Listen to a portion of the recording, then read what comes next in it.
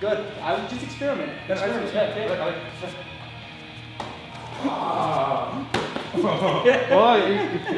Watch the thunder into the reverse swing.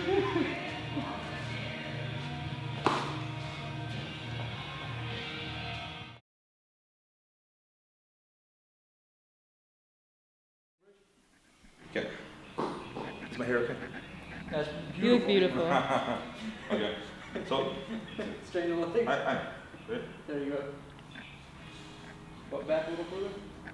Beautiful. Well, now I'm flexing my lumbar. That's actually really good. You're doing really well. Well, that's my lumbar. That's perfect. Really? Everything's good. Oh, I see.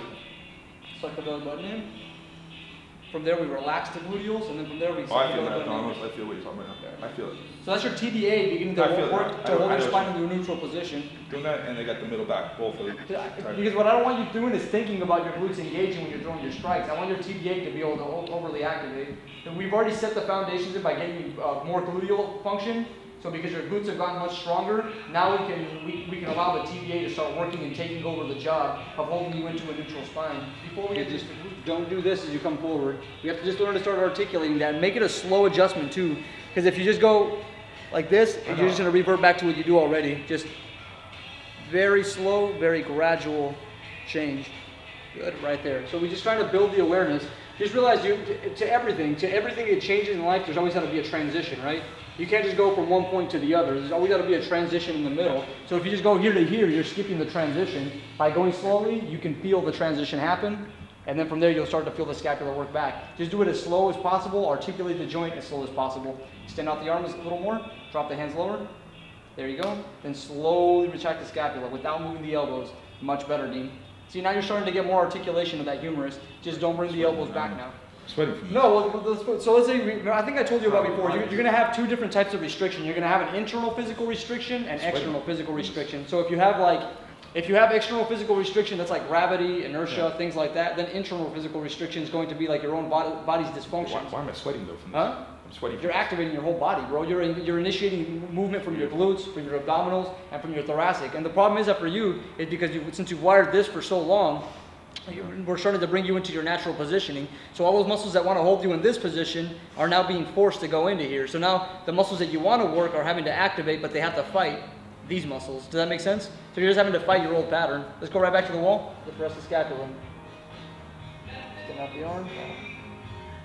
Any tension on the mid-back? Oh, my shoulder's in pain in the right shoulder.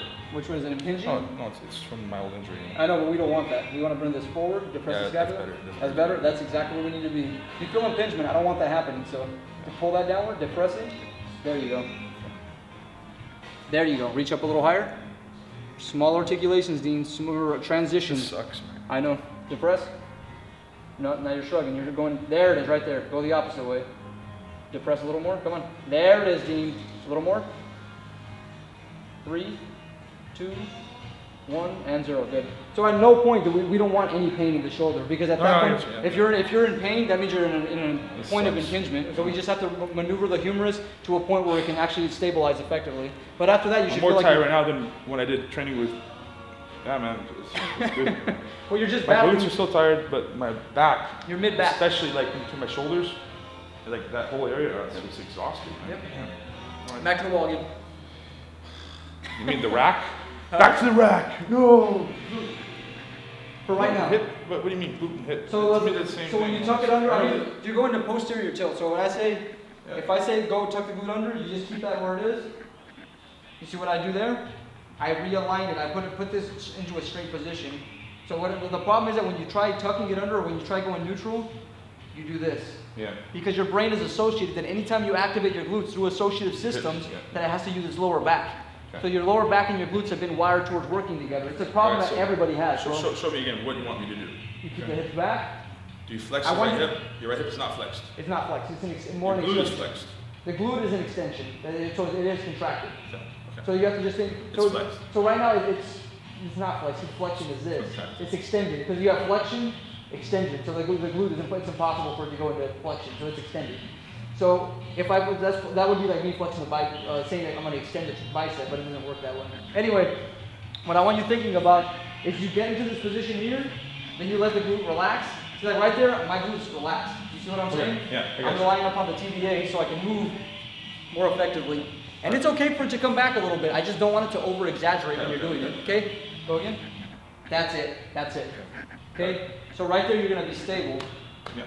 You see what I'm saying? Like right there you're gonna be stable. Now what I want you to do, tuck that right glute under a little bit.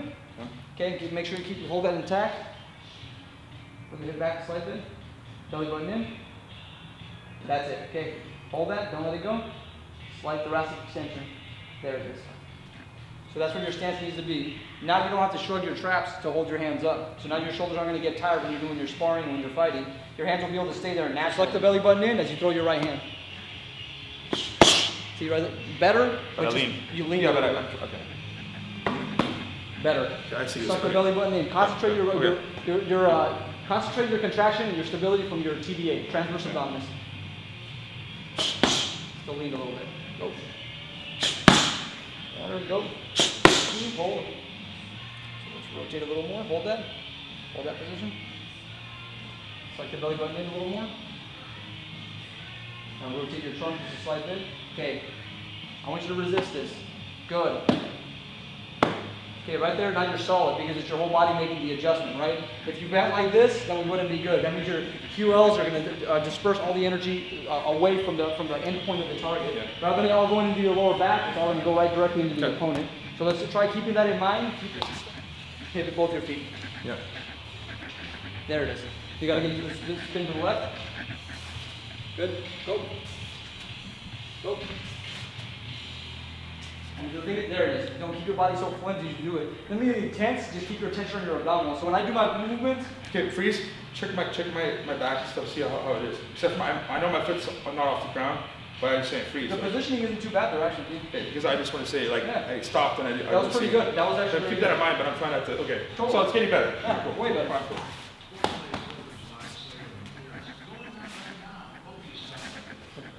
Straight.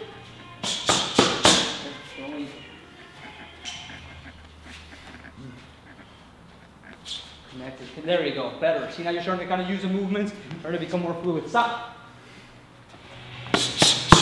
Okay, track me down a little bit. If I'm starting to move back, I'm going to move in target. And even just so if I move back. Okay. You got to start kind of getting yourself used to being able to move. Let's try it again.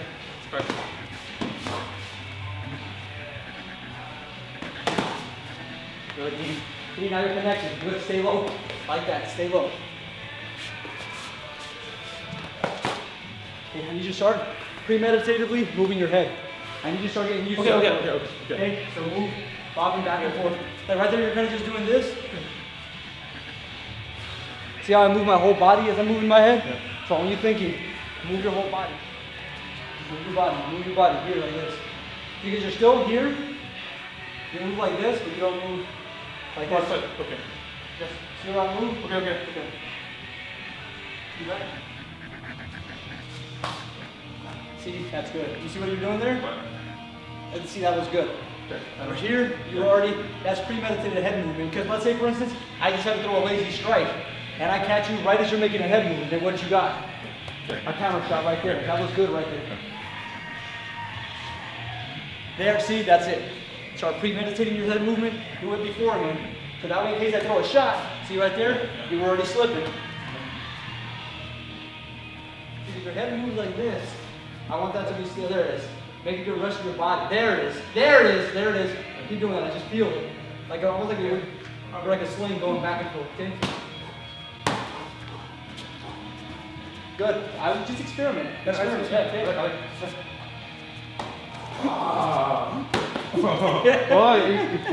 Watch the thunder into the wrist.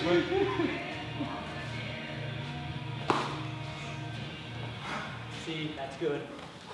Now get used to it. If I throw it right there, it is. See, that's good. Free your body up. Don't be so restricted. You know what I'm saying? Oh, there it is. You already got the capability in there. Well, I just think so. You got so many rules restricting you from people just telling you, oh, do this shit. You're opening it up, dog. You're a good athlete, dude. You're a fucking phenomenal athlete. That's what we need. Yeah. Bro, that's a dynamic knee lister. Somebody tries to do that, they're going to get clipped. Tomorrow, can we train? Yeah, for sure. We'll do 233.